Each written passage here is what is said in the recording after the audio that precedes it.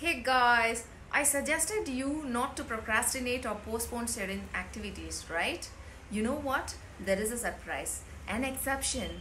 Yeah, there is an exception where you have to procrastinate and postpone it as long as you will. And that's nothing but when you are frustrated or when you're angry, when you have to take serious decisions, kindly ensure that you postpone that deliberately. So, four cases. Number one, count from 1 to 100. Number 2, check out your clock and let it tick a minute.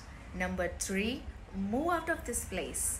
And number 4, drink some water such that. So, I repeat, my previous topic was about not to procrastinate, but you have an exception, that is this topic which says you can procrastinate and postpone your reactions which are dangerous to you. Thank you.